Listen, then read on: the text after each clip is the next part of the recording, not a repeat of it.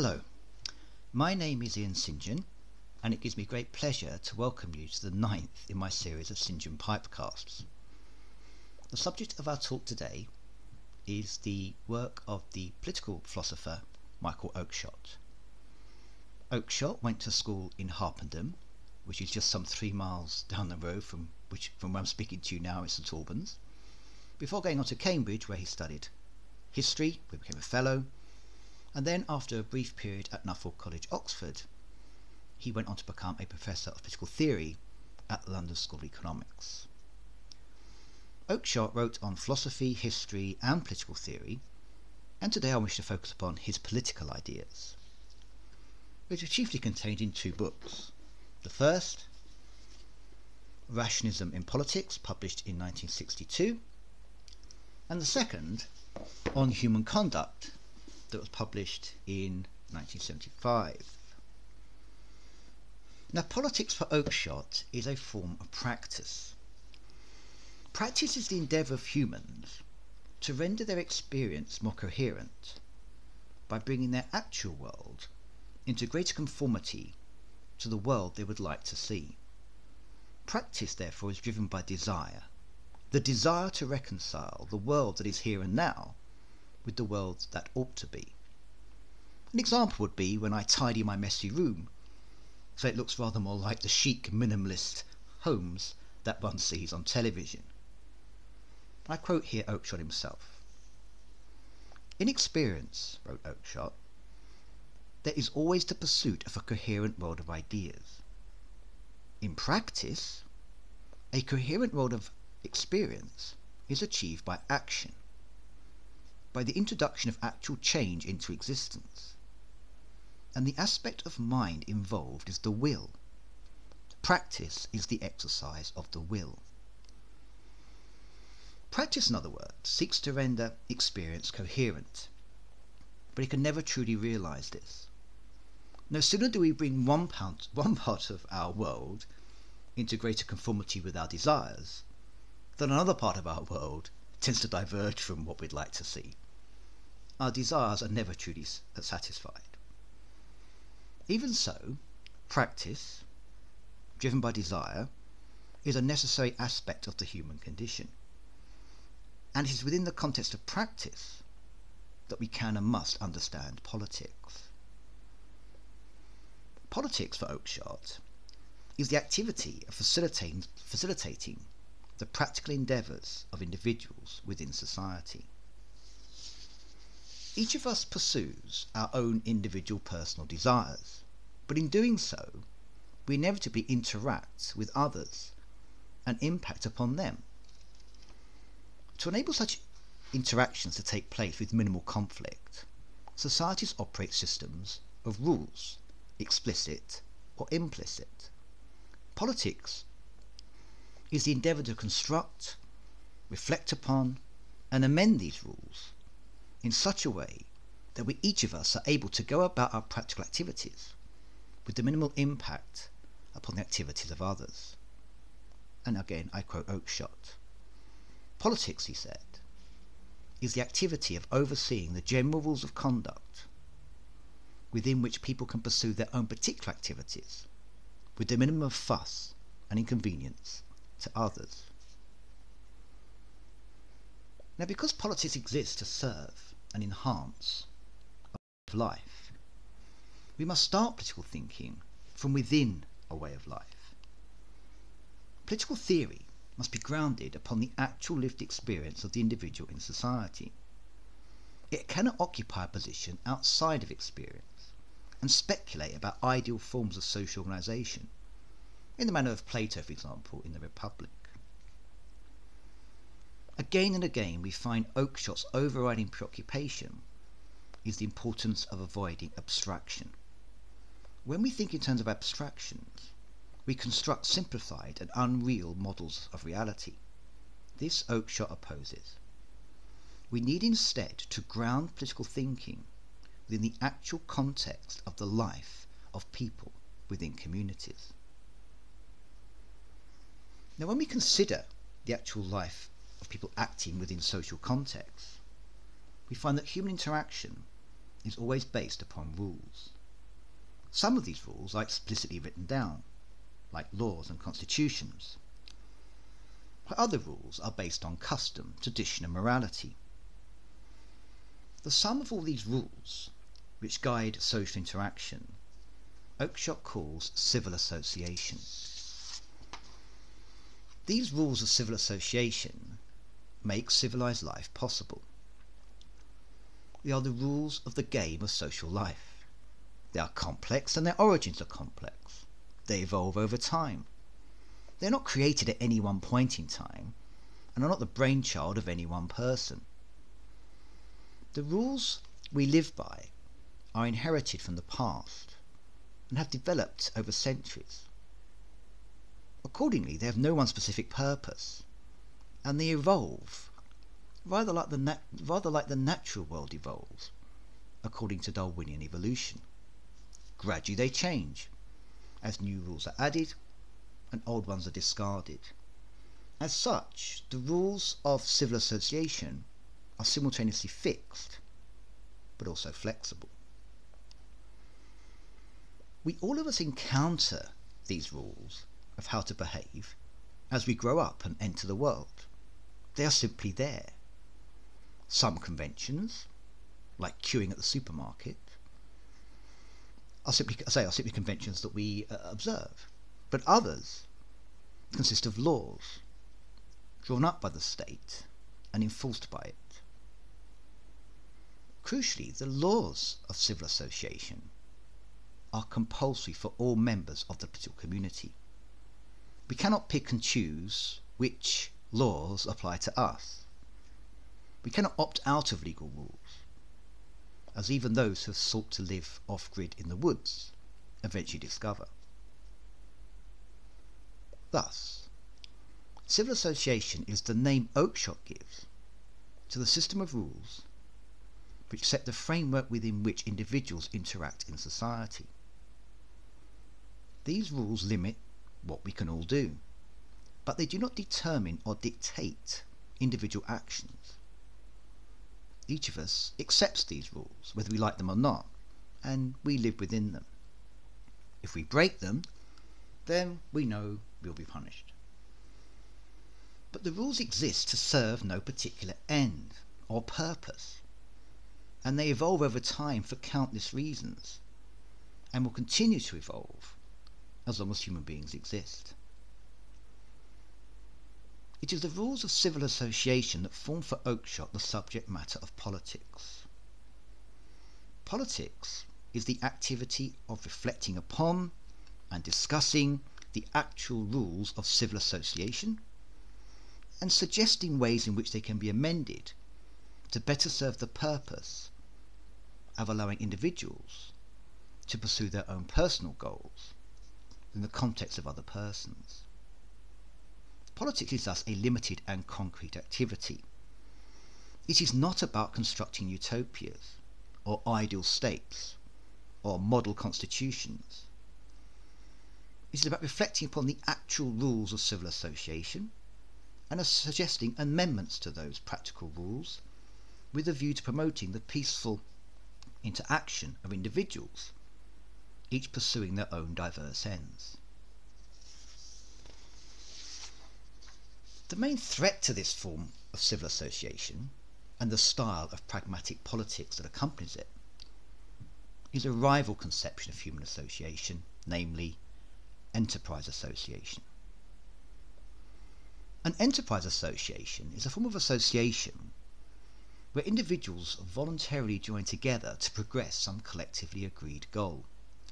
Examples of enterprise association would be a cricket club, formed to progress the playing and enjoyment of cricket, a charity, founded to pursue some agenda like preventing cruelty to animals, or a business like Ford Motors, founded to make money through the production of motor cars. Enterprise associations are vital, obviously, enough to the successful functioning of any society, and a thriving civil association will include within it a myriad of enterprise associations.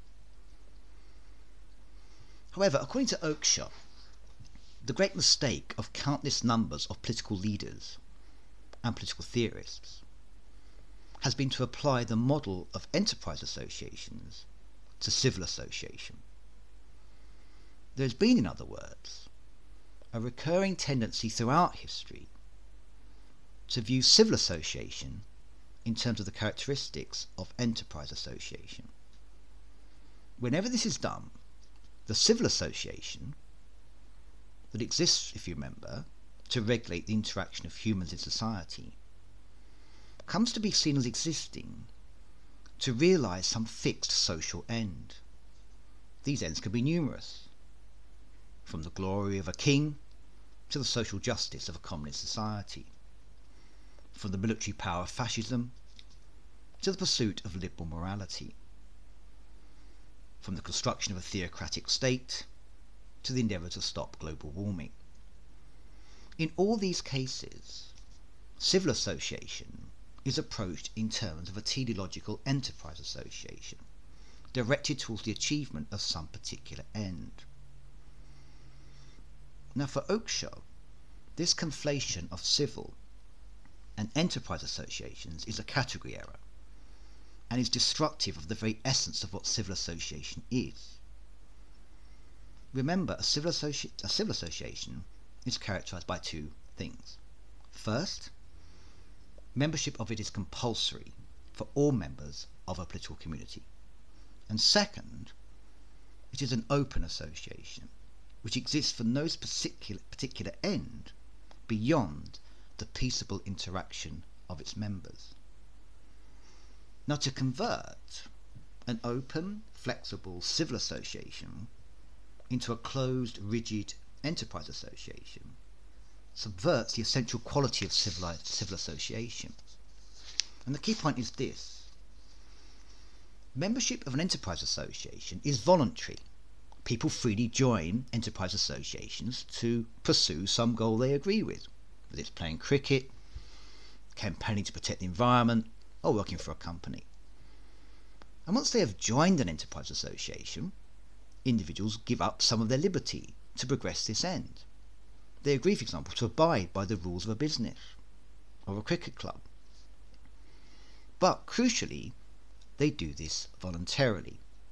And if they don't happen to approve of cricket, or wish no longer to play it, they are free not to join a cricket club.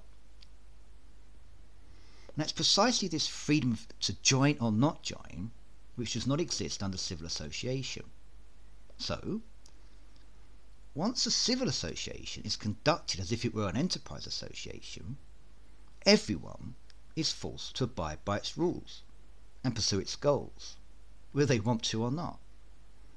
In this way, civil association becomes really a form of tyranny, dictating forms of behaviour to its members and forcing them to work towards a goal which they very might well disagree with. In a communist state, for example, all people will be forced to work towards building an equal, classless society. Either they don't endorse such a project, or we may personally worse off as a result. Those standing in the way, like the kulak peasants in the Soviet Union who resisted agricultural collectivization, can find themselves liquidated by the communist enterprise state. In a theocratic state like Iran, everyone is forced to abide by Islamic law, whether they believe in God or Islam or not, and so on. Because the rules of civil association are binding on everyone, no one can opt out, and all must submit. It was these effects of confusing civil and enterprise association that Oakeshott deprecated. As he wrote in a 1939 survey of European political ideas, the imposition of a universal plan of life on society is at once stupid and immoral. Hence, a large part of Oakeshott's political writing from the 1940s onwards represented an attempt to argue the case for the free, open, minimalist traditions of civil association in Britain against the attempts to use the institutions of civil association to realise specific enterprise goals, such as, for example, the construction of a welfare state. Now, the main factor operating during the 20th century, according to Oakeshott, to promote the understanding of civil association in terms of enterprise association has been the cult of rationalism, and much of Oakeshott's political writing represents a critique of rationalist thinking. Now, to understand this critique, we need to be clear about one point, namely that Oakeshott is not critical of the use of reason or rational thinking in human affairs. Oakeshott approves the use of reason and advocated its deployment. But it's necessary to understand what Oakeshott means by reason. For Oakeshott, an action is rational if it is appropriate to the context in which it occurs. And let me quote Oakeshott. Rational conduct is faithfulness to the knowledge we have of how to conduct the specific activity we are engaged in. To be rational, in other words, is to know how to behave. It means quite simply how to do something. So, for example, to behave rationally upon entering a supermarket is to collect one's trolley and select a number of items from the shelves and join a queue at the checkout, and after paying, leave by the exit.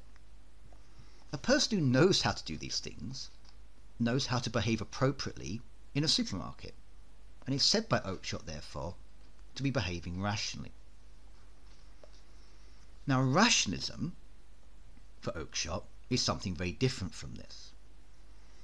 It is a tendency of thinking which emerged in the 1600s, associated particularly with Descartes and Bacon, and which pressed the superiority of abstract, theoretical, technical knowledge over practical knowledge.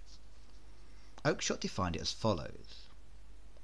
Rational conduct, and by that he means rational conduct in the rationalistic sense, is behaviour deliberately directed to the achievement of a formulated purpose, and is governed solely by that purpose. It has, according to Oakeshott, several defining features. First, that it is possible to approach a problem free from traditional ideas, customs and superstitions. In other words, when you're confronted with a problem, you can approach it with a clean slate from a white sheet of paper without any preconceptions. Second, that humans can arrive, through rational reflection, at ends to be pursued by using, for example, cost-benefit analysis. Third, on having decided which ends to pursue, reason can determine the most efficient means for realizing those ends, that there is such a thing as best practice. Fourth, these best means can be distilled into a theory or strategy of action, which can be then written down in a book, what Oakeshott calls a technique. Fifth, that this best technique can be taught to others, in universities, in business schools, and that these students, inculcated in the theory, can then go out into the world to apply the techniques which they have just been taught. We might think, for example, of the kind of managerial theories developed over the 20th century, which were then taught to students in business schools and then applied in practice by management consultancy firms. Now, Oakeshott completely rejects this rationalistic theoretic approach to understanding human action. Rational behaviour of this kind, he says, is not merely undesirable, it is in fact impossible. His main criticisms are as follows. First, rationalism totally misunderstands the nature of human knowledge, and far from being rational, it is in fact irrational. Rationalism assumes that theory can decide practice, whereas in fact it is practice that determines theory. Rationalists think they are constructing models of human behaviour based on first principles, when really they are abstracting rules of behaviour from actual practice. This is inevitable. Rationalists conceive of the mind as a mechanism for reasoning which exists independent of experience, but in fact the mind is constituted by experience and has no existence, according to Oakeshott, outside of experience. When rationalists think they are formulating rules of conduct independent of experience, they're actually being delusional. And I quote Oakeshott here. The whole notion of the mind as an apparatus for thinking is, I believe, an error. Mind, as we know it, is the offspring of knowledge and activity. It is composed entirely of thoughts. You do not first have a mind, which acquires a filling of ideas, and then makes distinctions between true and false, right and wrong, reasonable and unreasonable, and then, as a third step, causes activity. Properly speaking, the mind has no existence apart from or in advance of these and other distinctions. Extinguish in a man's mind these and other distinctions, and what is extinguished is the mind itself. What is left is not a neutral, unprejudiced instrument, a pure intelligence, but nothing at all. What rationalists are in fact doing is abstracting from experience, and any such abstraction will be a simplification, and as such it will fail to capture crucial details which can only be learned by actually doing something. Reading a book on how to bake a cake will not yield the actual knowledge required to make a good cake. To learn how to make a cake, it is far better to work alongside someone who knows how to make a good cake, and to learn from them the myriad of details and adjustments not contained in any cookbook. Similarly, the best way to learn how to ride a bike, or go shopping, or conduct a scientific experiment is not to read a book about it, but to do it. Practical knowledge is a better guide as to how to act in any situation than technical knowledge, and is therefore more rational in a true sense. Because remember, for Oakeshott, rational conduct is conduct appropriate to a context, and the best way to learn appropriate action in a context is to be in that context alongside someone who shows and knows how to do it. Reading a book about it is theoretical knowledge that will never fully replicate the conditions required to act in the most appropriate way in a given context. It's not therefore truly rational in Oakeshott's sense of the term. Secondly, the rational models developed by theoreticians tend always to solidify into rigid ideologies, which prevent the people from holding them from understanding reality as it truly is. People become wedded to their theory. They teach it and they learn it, and the theory becomes a reality in their own minds. Facts are then ignored in the light of the theory. It's like facts are interpreted in light of the theory, and if they don't fit, they're ignored or explained away. Marxism is a classic example of this phenomenon. The theory of Karl Marx predicted global capitalist crises and working class revolution, and when these failed to materialise, thinkers subscribing to Marxist ideology, such as Lenin and Rosa Luxemburg, had the problem of trying to explain why Marxist theory had not been realised in practice, and their solutions were to say that Marx's predictions were still correct, they'd simply been postponed. The inevitable capitalist crisis and the overthrow of capitalism had been postponed due to various further developments, such as, for example, imperialism, with its kind of imperial super profits enabling capitalism to get a new lease of life. The point was here that instead of theory, the Marxist theory adjusting to fit the facts were adjusted to fit the theory, and the gap between theory and reality therefore becomes ever larger. The third criticism that Oakeshott made of rationalist thinking is that rationalist thinking powerfully reinforces the tendency to view civil association as enterprise association. Technocrats, armed with slide rules, theoretical manuals, computers and spreadsheets, believe they can arrive at the rational goals of society and then formulate the methods by which society can best achieve these ends. Of course, as we have seen, to approach a political community in terms of goals, strategies and plans is to turn an open, flexible, non-prescriptive civil association into an enterprise association. Hence, we have seen governments seeking to build a welfare state, or combat climate change, or build a European Union, and so forth. In this way, each individual is conscripted to play their part in the delivery of the rational plan formulated by politicians and their technical experts. This rationalist tendency to social planning was something Oakeshott saw as encouraged, of course, by the mobilisation of resources during World War II, and it was something that he thought to resist being carried over into peacetime, and for two reasons. First, since no rational plan is ever really rational, as it is based on theoretical rather than practical knowledge. Hence the fact that most great political plans end either in failure or disaster. Second, to realise rational plans, all individuals must be forced to abide by the rules of the planner, thereby sacrificing individual liberty to the goals of technocratic rationalists. And this was the path which Hayek called the road to serfdom.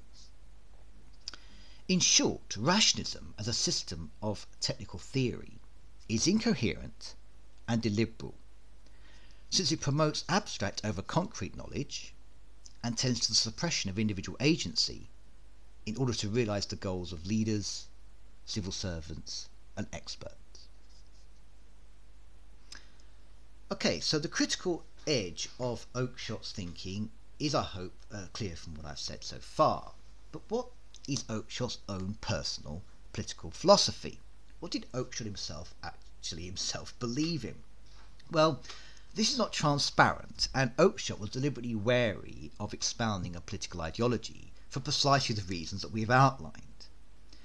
Still, there are some aspects of political conduct which Oakeshott favoured, and which, when brought together, add up, I think, to a coherent political philosophy, and one which can be categorised, I think, as essentially liberal, but with a conservative respect for the value of inherited tradition. Let me outline the main elements of Oakeshott's positive political doctrine. In the first place, I would put, number one, the value of individual freedom. Oakeshott attaches great significance to the freedom of the individual. Now, by the freedom of the individual, he means that when an individual undertakes an action, they are able to give an intelligible explanation of why they did that thing. They speak as if the action were freely chosen, and that they could have done otherwise. Now, of course, whether humans really do possess free will, we cannot know. But we think and act as if we do. And this is what distinguishes human beings from objects in the natural world. This capacity for intelligible self-reflection. Now, since self-reflecting free action is what defines us as human beings, Oakeshott values it and wants to promote such opportunities for free action. The more able people are to set their own goals and realise them without interference, the more free and human they are, and this they value, and so does Oakeshott. Second, the value of civil association. We have defined civil association as a set of rules governing the conduct of individuals in society, rules which have evolved over time to regulate the interaction between persons, but not determining the exact forms that interaction should take, and not formulated to realise any specific end, like communism, liberalism, fascism or whatever. Oakeshott considers civil association to be the most appropriate form of human association at the level of the state. It is open, pluralistic, flexible, and it allows diverse individuals to pursue diverse goals within a civilised social structure. This is not only good for the individual, but is good for the community, because the flexibility and openness of civil association promotes growth and evolution in a way that teleological enterprise states do not. As we have seen, Oakeshott is very concerned to argue that civil association should not be converted into enterprise association, with the resulting suppression of freedom and diversity. Third, Oakeshott values toleration and pluralism. A civil association requires toleration and pluralism if it is to properly function at all. A civil association sets the rules for life, but it does not dictate how the game of life is to be played. There is no fixed truth, no final goal. Instead, individuals are free to pursue their own ends, and form their own enterprise associations. Politics, he believed, was a form of conversation, which he called an unrehearsed intellectual adventure among individuals. It is not a dogmatic lecture or harangue designed to bend one person to another's viewpoint. Fourth, Oakeshott advocated a minimalist state. A civil association state will be a limited one. Its role is to oversee the rules of social interaction, not to determine how people will live their lives. The state should interfere as little as possible with the free actions of individuals in society. It should not seek to set goals for society, or set to mould people to some ideal formulated by their rulers. Hence, for example, the state should sustain a broadly free market approach to the economy, letting individuals spend their own money or invest in whichever way they choose, and not seek to pursue some economic policy like promoting social welfare or targeting some rate of economic growth or eliminating the use of carbon. These are all examples of enterprise thinking and require suppressing the free action of individuals in the pursuit of goals which are not truly rational, since they are abstract and theoretic. Fifth, politics for Oakeshott involves looking for what he called intimations. Civil associations evolve over time, and the role in this context of political leaders, according to Oakeshott, is to identify and facilitate developing trends. All rules will eventually gradually change, but they should do so in the context of a continually evolving civil association. There should be piecemeal amendments to a system, not a radical change imposed on a system. And I quote Oakeshott, "Politics is the art of knowing where to go next in the exploration of an already existing traditional kind of society." An example Oakeshott gives is the extension of votes to women in Britain in 1918. Giving women the vote in 1918 was totally within the developing pattern of recognising the legal status of women as it evolved during the 19th century. In 1918, the moment was ripe for granting women the vote, and it occurred with little opposition, whereas a proposal to give women the vote, say 100 years before, would not have been ripe and would have been very unlikely to pass. Today, we might say, for example, extending the right to vote to 16-year-olds is intimated within our current political and social traditions and could be reasonably pursued by legislators. Sixth, Oakeshott advocated respect for tradition in politics. Now, Oakeshott is usually thought of as a conservative thinker. This is not true in the sense that he subscribed to conservative ideologies, calling, for example, for a restoration of monarchical rule, or a return to nature, or the re-establishment of feudal social structures. Such cosmic Toryisms are classic examples of the kind of enterprise state mentalities which Oakeshott rejected. But Oakeshott was conservative in the value he attached to tradition. Remember, for Oakeshott, rational action is action that emerges out of a concrete practice. The existing political practice of society is just such a concrete practice, and Oakeshott respects it as such. There is a practical wisdom in knowing how to do something, and our current system of government has evolved, through practice, over hundreds of years, and contains more practical know-how that can be arrived at through abstract political speculation on the just society or the model design for a constitution.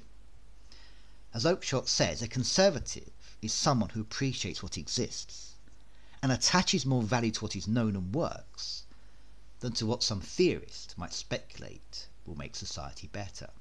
And I quote Oakeshott, "To be conservative, then, is to prefer the familiar to the unknown, to prefer the tried to the untried, fact to mystery, the actual to the possible, the limited to the unbounded, the near to the distant, the sufficient to the superabundant, the convenient to the perfect, present laughter to utopian bliss." So Oakeshott's conservatism is pragmatic and practical, and sees the art of government as emerging out of an existing traditions rather than the pages of some work of political philosophy or organisational theory. Okay, let me then try to sum up. First thing I can say, I think, is that the key organising principle in Oakeshott's conception of politics is the importance of civil association.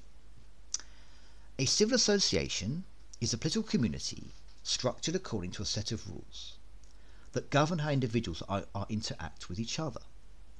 All societies possess such rules, which make any kind of orderly, civilized life possible. Civil association is a concrete fact of experience. But it is also, for Oakeshott, an ideal, in the sense that it is the best way to maintain a progressive, civilized, open and pluralistic community. As such, civil association needs to be defended against the recurring propensity of political leaders, technocrats and pressure groups to hijack civil association and take it into an enterprise association for the pursuit of particular ends. These attempts to organise society to realise certain ends are always destructive of individual liberty. They are also always flawed, since no humans can possibly know what is the best future course for society, and the knowledge of how to act politically at any given moment in time can only be arrived at through the actual conduct of practical politics. It cannot be known through some rationalist theory. A wise politician, therefore, ought to confine themselves not to constructing utopias, but to overseeing the operation of the rules of civil association and amending them where amendment is required. In this way, politics is both important and limited. It exists to support an actual way of life of free individuals, and not to impose upon such individuals a way of life that political leaders believe is superior. So, Oakeshott's essential objectives are liberal in a classical sense: to uphold individual liberty, or what is sometimes called negative freedom, within a community subject to the rule of law. But his methods are conservative, in the sense of prioritising customary practice as a guide to action over theoretical, abstract rationalism. Thank you for listening to this pipecast.